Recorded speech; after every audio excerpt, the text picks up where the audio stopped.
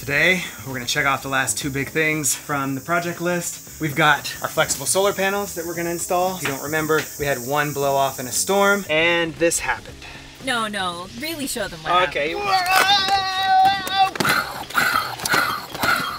That's what happened. So now we've decided to replace all 6 because in the end, we'd have to remove them all, recalk them, rebed them, and we thought if those 2 were on the edge, then we might as well just replace them all. It's kind of like a battery. You can replace one, but it's better to replace them all at the same time. Good news is, the 3 panels that were still in good shape we had picked up by a local cruiser, and he's super stoked to have 300 extra watts of solar. So now we're gonna work on these. Nikki removed them the other day, and now she's scrubbing the caulk to clear it up. We're also gonna have a friend come, Vaughn. He's an electrician. Here in New Zealand, you kinda are supposed to have professionals help you wire stuff, which is probably a good rule to have. So he's gonna come and help us do the connections. So that's cool. And then the last thing I'm gonna do, hopefully if there's enough time today, finish up the AC install. I've been working on it for the past week. It was supposed to be just drop in, but of course, typical boat life. It didn't quite fit perfectly, so I've had to make some adjustments and go to the store 2 or 3 times to buy miscellaneous parts. So that's how it goes. So now, enough babbling, let's get to work. Oh, I should also tell you that we had to move marinas. This is actually a sister marina that's attached to the marina we were in. So we came from Gulf Harbor, now we're at Fairway Bay, I believe it's called. There was 2 mega yachts coming in, and they were like, well, you have a really big spot, would you mind moving? So that's also why we're in a different location.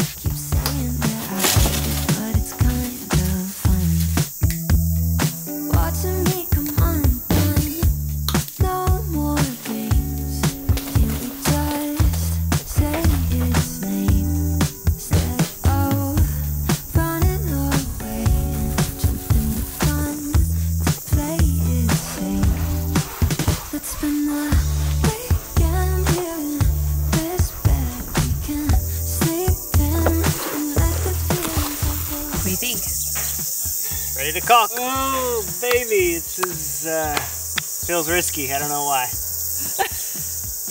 Once they're down. That's it. That's it. They're so shiny. Yeah, they are.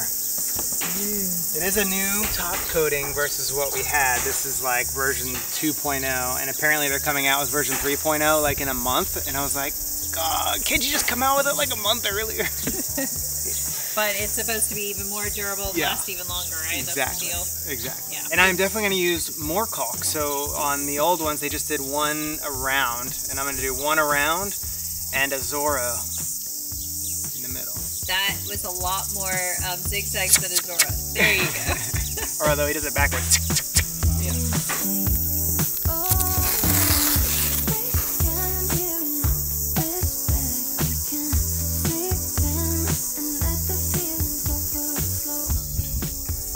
Probably only a drop in this one.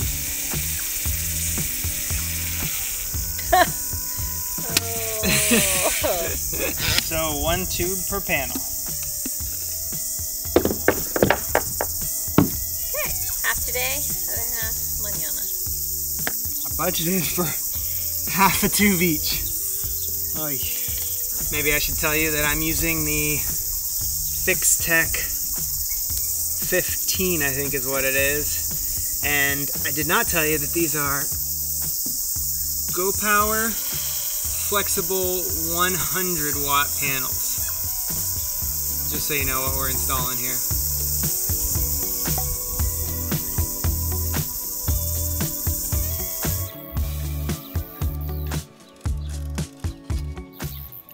Well, I think this is the last of it for today. We're gonna, also because we're out of caulk. So we're gonna get some more caulk tomorrow. We'll do the other 3 panels, and then we'll let that all cure. And this time we're going to do a final bead. Tape it back off and just seal all the edges, because we also think part of the problem was water eventually got underneath, and I think it was just a combination of constant like water, dirt, and everything else, and then getting under there, sitting. Solar panels get hot, so you got heat, you got water. I'm sure it just ate away at all of that under there. Plus, it has been almost 6 years now, so it's been at least 5.5. And if you think about that, all the elements and everything else, that's probably legitimately about the time that you would need to rebed these anyway. If we have to redo our windows every like 5 to 8 years, then we probably need to do these every 5 to 8 years. And had we noticed it was coming up, we probably could have salvaged the panels. Well, definitely could have, instead of them getting smashed to bits. Live and learn, live and learn. Sounds like you're getting stopped up. Yes, I'm a little allergy today. As is most days. Surgery soon. That's right, we haven't told anybody about that. No. We've been going to lots of doctor's appointments because unfortunately we've been in Tonga and in Fiji and everywhere else for the past 2 years, so we're playing catch up on everything. One of them being finally taking care of my allergy problem. So yes, I am going to have sinus surgery in about a month. I will not be filming that. Because, no. It's gonna be terrible. This is the only tool on the boat that does not rust. There it is, the digital plunger that unblocks the internet and today's sponsor. Because as we travel around from country to country, we run into all sorts of crappy blocks like this. You've probably heard us talk about Surfshark before, but just in case you're new, it's not actually a plunger. That was a joke, but it is 100% rust-free because it's an app and web browser extension that lets us change our IP address to virtually place ourselves anywhere in the world to unblock websites and content that we couldn't access otherwise. So we can avoid these stinking geo restrictions on sites like Amazon, apps like Venmo, and even get around YouTube live streaming blocks in certain countries. Ecuador is blocking YouTube live chat. Plus, Surfshark encrypts our online data and serves as our ad blocker, so we can surf in a clean cyber ocean with no ads, trackers, malware, and phishing attempts. It's our favorite tool, and right now, if you use our discount code WYNNS, you get 83% off plus 3 extra months for free. And if you're not sure if it's the right tool for you, no worries. Surfshark offers a 30-day money-back guarantee, so there's no risk to try it out. I will leave a link in the description below. Welcome back to day 2 of the solar install. Remember the tech I told you about, Vaughn? Well, he's coming today because, well, there's one cable I couldn't get through this tiny hole. I'm assuming he has a trick, and then we're gonna connect all these wires and button all this up, and then he'll leave, and Nikki and I will finish the caulk job. Installing the other 3 panels. That's it. That's all we're going to do today. No big deal. Probably going to take all day. Good morning. Oh yeah, how's it going, Nikki? You alright? Good. This is Vaughn. Tell us about your 1-hour project yesterday. Oh, the 1 hour that turned into 3 hours. It turned into 6 hours? Fitting a VHF, yeah, just a head unit, just putting it in. Everything else is good. New holes, new antenna, new system, new routing. It's like, wow, poor boat. It's working now, but yeah. It makes me feel better that a 1-hour job also turns into a 3-hour job for you. Yeah. It's standard issue. Yeah. Standard issue. Oh, well, come on aboard. I think you washed the boat yesterday. Yeah? Can you tell it's cleaner than last time? Try and keep it clean this time, eh? All good. Silicone grease? Quite a few of the things are. You gotta lube it. Yep. You gotta have strong tape. Yeah, fresh tape. Must be quite a tight hole down there. Yeah, it was tight just to even pull it out. It's always the last one, eh? Of course. Ah, just like that. Man. So what was the trick? One cable attached to the other cable with just a little bit of distance and grease. Because basically the one cable was coming through and then the other was getting stuck on that cable, like bound up. It was my idea.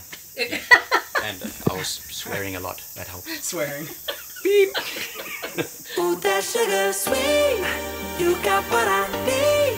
Sipping on the potion, all that good emotion, just my kind of heat. Keep it on repeat, tested by the potion, loving this devotion.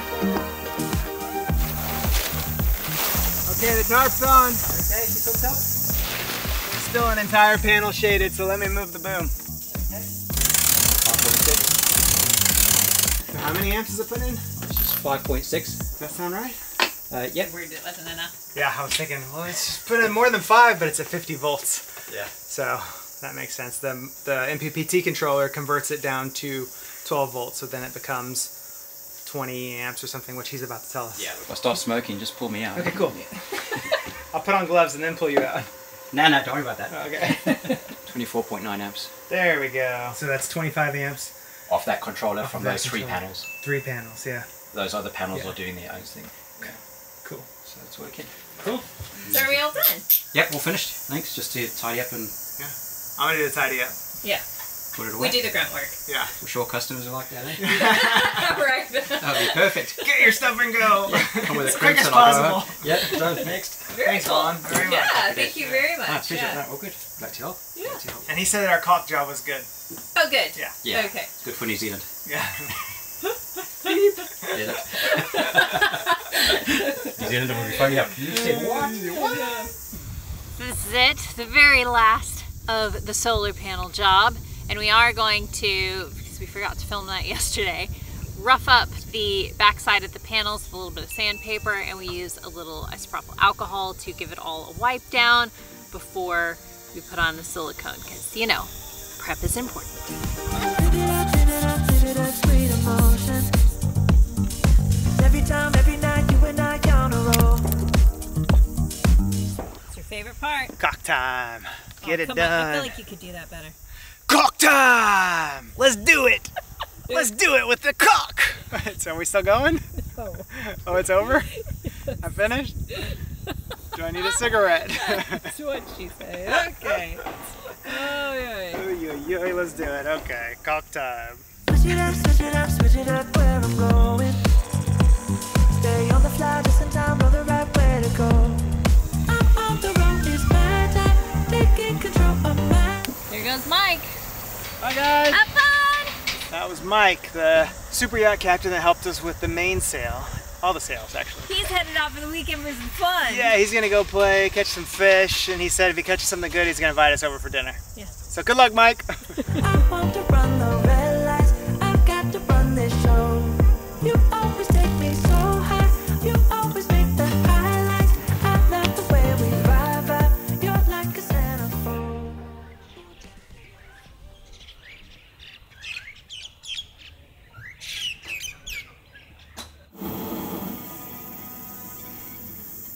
It's so crazy. There's like this extra little bit of the marina that's just behind that, so they just have a bow thruster on that little portion of the dock, so it opens up, these people can get out.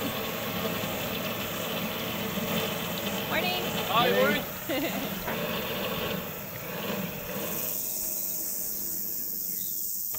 That's cool. It's the first time we've gotten to see that. Kind of neat. Okay, for us this morning, we are going to raise the mainsail and put in the last batten. The mainsail is bigger than our old one. Our existing batten was too short, so we had to get a longer one. We're gonna put that in. We've got one last car to load on, and then I think that's it for the whole sails thing. And then we're done with that. Check. Okay, well, not yet. We're gonna get on.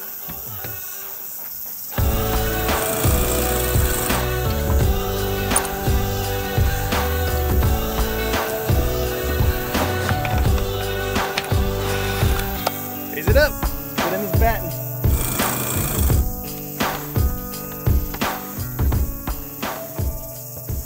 Okay, you are in.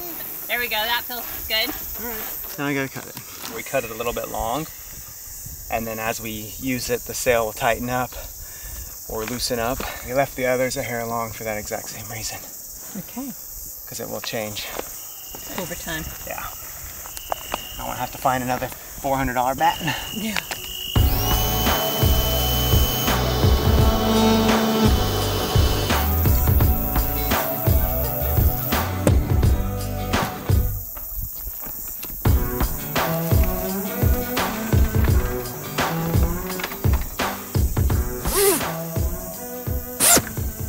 Right. We are done. That's a wrap. Let's go sailing. Let's actually put it up and go somewhere instead of just put it up and work on it.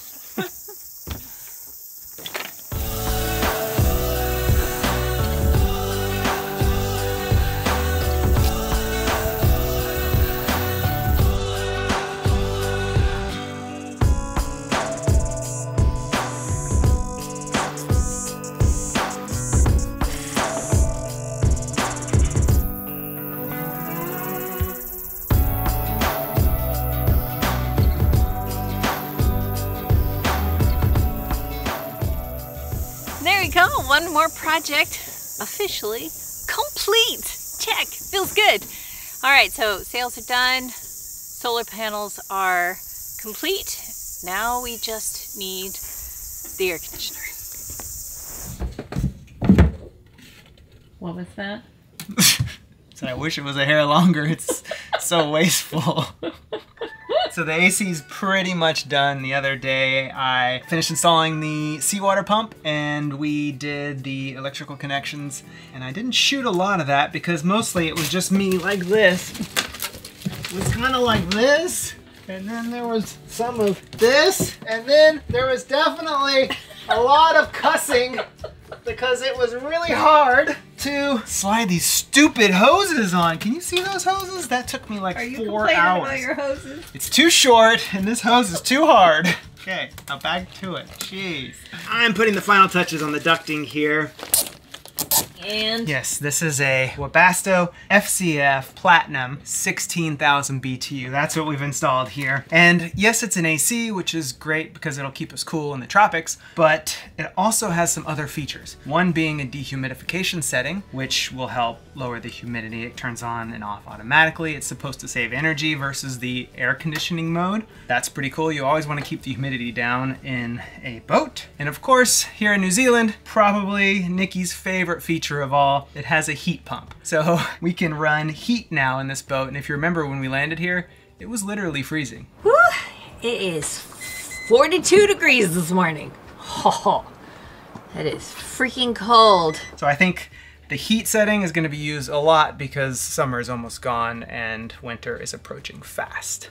And I would say the best feature for this AC unit is it has a built-in micro air easy start soft start, which I've done a video that explains exactly what that is, talks about why you would want one, why we needed one, why we installed it in our boat, but basically it lets us run our air conditioner off of our battery, inverter, and solar. So we can have off-grid air conditioning, and that is pretty sweet. well, and in this case, not just off-grid air Well, conditioning. and off-grid heating too. Heating and dehumidification. There you go, Nikki's talking and a fan. about the heater again. Yeah, it also has a fan so we can blow air throughout the entire boat, which is good to help circulate air because the fans don't reach everywhere. Okay. We're prepared for all seasons, all environments Exactly. So this is basically like our Swiss Army knife of luxury. now. New title idea? Yeah, I like that. This unit is slightly more compact. It's way quieter than our old cruise air units, and according to the specs, it's supposed to be more efficient, so we can, in theory, run it longer off of our batteries and inverter than we could our old units. Yeah. And I see Nikki going, Well, I'm like, in all fairness, those cruise air units were over 10 years old. yeah. So, you know. They were that's groaning and yeah, they were at the end of their life. Sounds like me in the mornings. Yeah. Oh geez, so this is our air con. And in true boat fashion, nothing's done until it's been done twice or 3 times. Don't be fooled by the installation instructions that are on this little remote. It says up can be vertical or horizontal. Well, that's obviously not the case. So mine's kind of sideways, but I'm not gonna deal with that right now. I'm actually emailing the company. I'm like, can't you please just make a vertical app so then I can like update the software back here? Anyway, I digress. This is also a micro air product and it is a digital display. Obviously, it's definitely more user-friendly than the multi-button analog version. Plus I can go in here and change, whoop. See, outside, it's got more stuff than I know what to do with it because I haven't really read the manual. Anyway, I think it's a cool feature.